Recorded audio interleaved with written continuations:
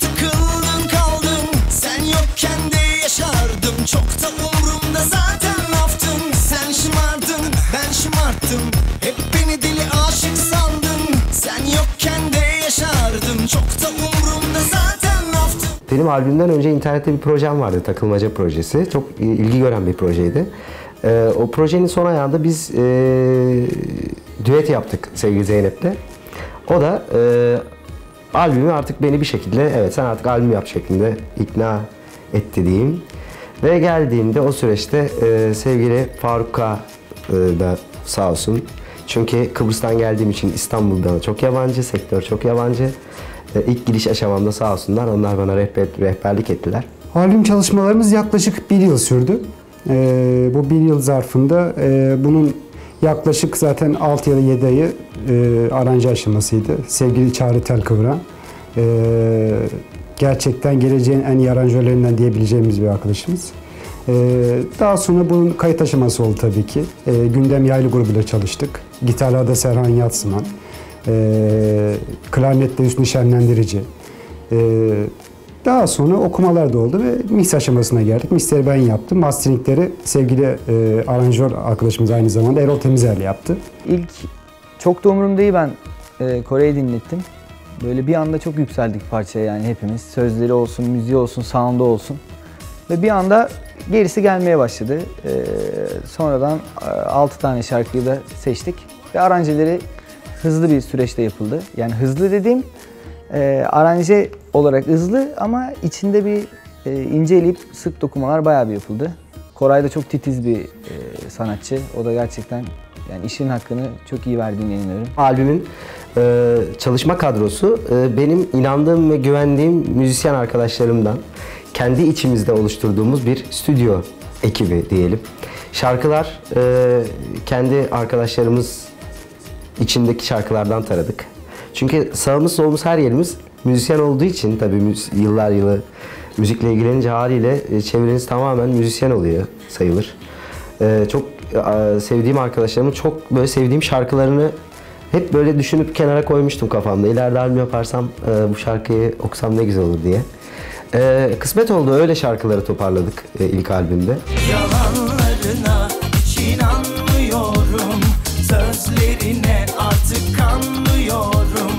Ellerini tutmak istemiyorum, sen de onlar gibi sıradansın. Aranjeleri, soundları Çağrı'yla düşünürken her şarkının kendi içinde yakışacağı farklı bir tarzı düşündük. Hani albümün tek bir tarzı olmasından ziyade şarkıların kendi içinde bir tarzı olsun dedik.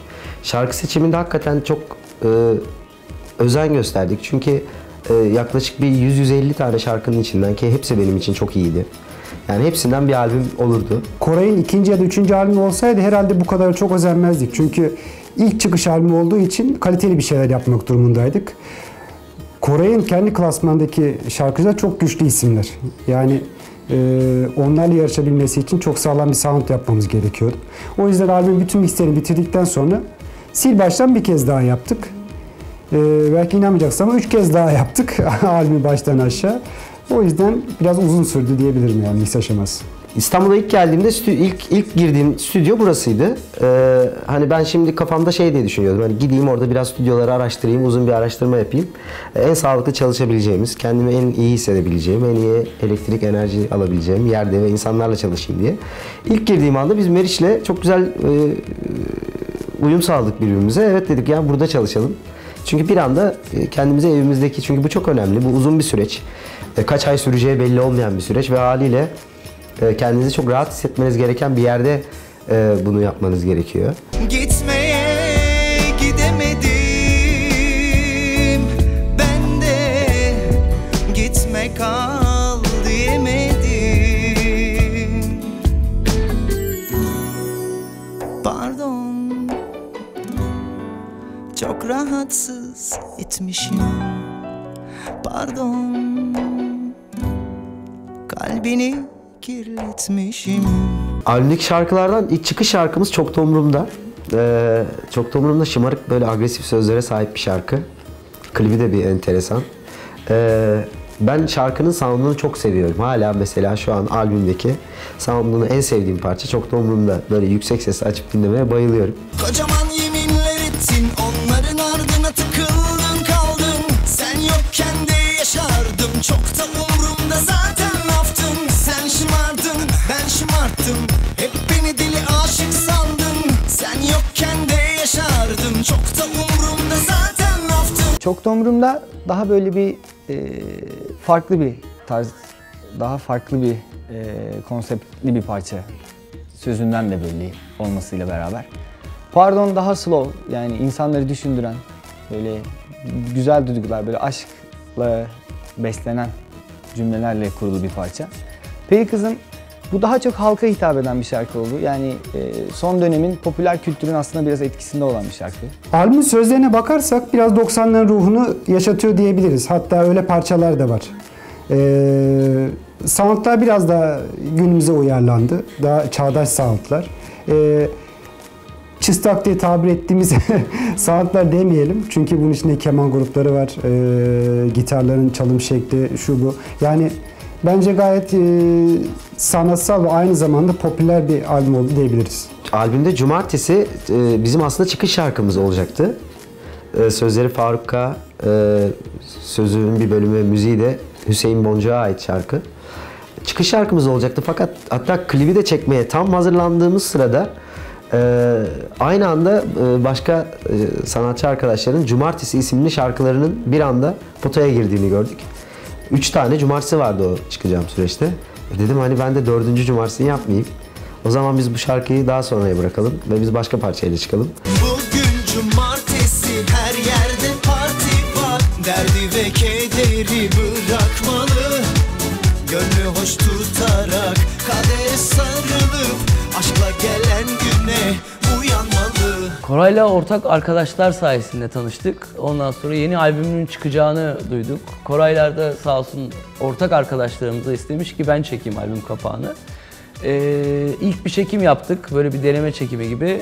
Müziğini dinledik, oturduk, sohbet ettik. O akşam çok iyi dost olduk. Bir de doğum günlerimiz birbirine çok yakınmış. Ondan sonra da arkadaş olarak devam ettik. İkinci çekimimizde de albüm kapağını çıkarttık. Toplam bizim 1 yılımızı aldı diyebilirim. Tabii şimdi 1 yıl süren bir albüm süreci deyince 1 yıl boyunca her gün tabii deli gibi çalışılmış bir durum gibi gelmesin insanların aklına. Çünkü bu zamana yayılan, sine sine ilerleyen bir şey. Bir şarkıyı tam bitirip içimize tam sindikten sonra bir sonraki şarkıya başlayıp canlılarıyla nota nota ilgilenerek, mixlerini her gün dinleyerek, yani içimize sinsin istedim. Kulağıma söylediğin her aşk cümlesini tırnak içine alıyor. Bu kalbin altını çizerek üstüne basa basa ömürlüksün diyor sana her halim. Peri Kızım'ın klibi Muhammed Çiftçi çekti. Onun da ilk klibi. Ben aslında böyle ilk ruhunu katan insanlarla çalışmayı seviyorum. Mesela Çağrı'nın da baştan aşağı ilk albümüydü.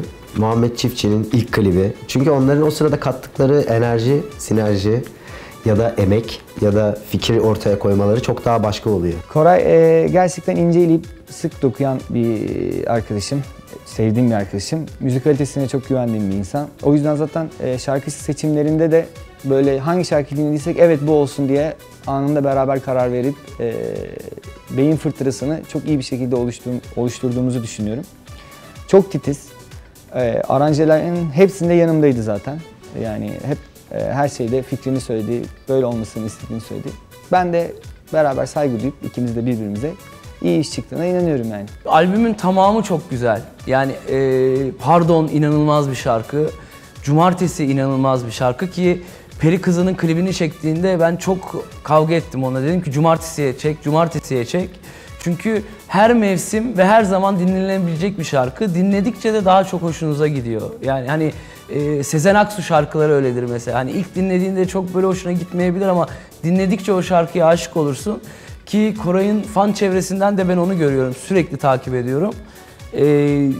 İnanılmaz yoğun bir ilgi var. Çok güzel gidiyor maşallah. Vallahi hem romantik diyebilirim, hem oynayabilecekleri, hem gülerken ağlayabilecekleri mükemmel bir albüm diyorum. Reaksiyonlar çok güzel. Dediğim gibi ilk şarkıda O şımarık agresif sözler biraz böyle negatif etki yaratır gibi oldu ama sonrasında pardon çok güzel bir nevi özür oldu diyelim şarkıyla ilgili negatif düşünenlere.